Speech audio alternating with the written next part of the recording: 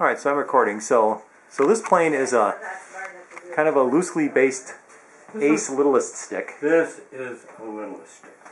And now what is that covered with? Now this is covered with silk again, but this is silk that's been dyed. Frankly, I just used inkjet colors.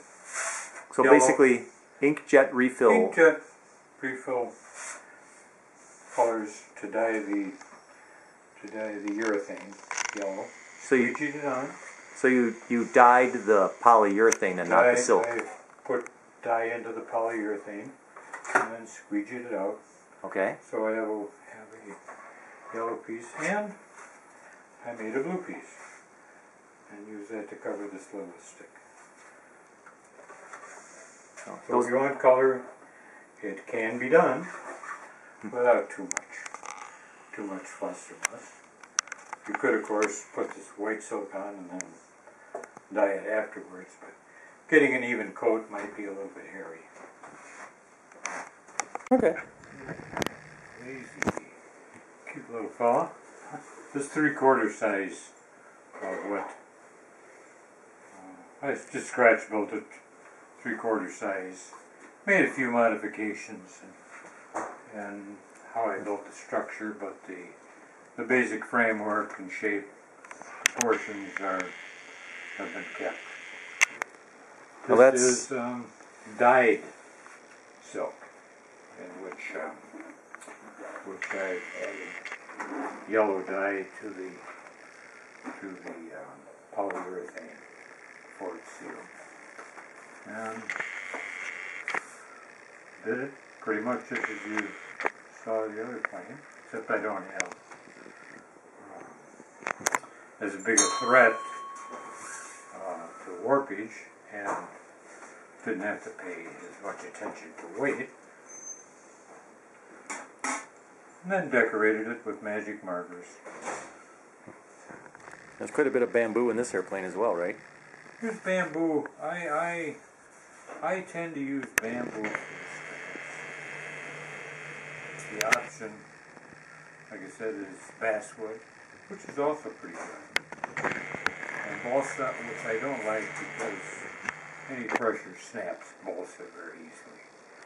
And bamboo is very difficult to snap these. Aren't the tail outlines all bamboo as well? And yes, as a matter of fact. You mentioned that. And all the fuselage stringers are bamboo. No. Oh, they're not? The fuselage stringers are basswood. Basswood, okay. These are, here, these are basswood. Both the formers, of course. But the tail shape is actually a strip of bamboo, which has been bent around the shape here, and cross bracing added. Of course, this is all pinned down to a board. So this strip of bamboo bent around, cross bracing right in. Same thing on the tail. That's just a piece of bamboo, thin strip of bamboo going all the way around. Then the cross bracing. That's all there is to it. And then covered with stained silk. And this plane has flown successfully, right? It's a cute little thing. It flies very slowly. Nice little park flyer in a small space. Small little electric engine there. Which brings up another question. If you're using gas. Right. Gas, this polyurethane won't hold up to glow engines. So you want to do something different if you're using glow. And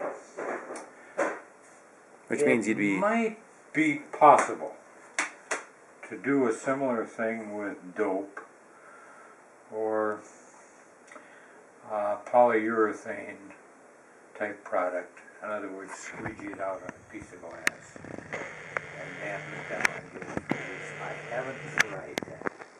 I haven't tried dope.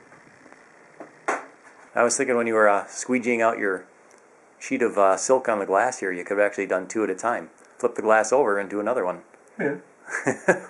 If you're If you're sure. if you had 2 pieces of glass in frames, you could do 4 pieces of covering at a time and probably cover a whole airplane after one Yes. prep session. Sure. All right.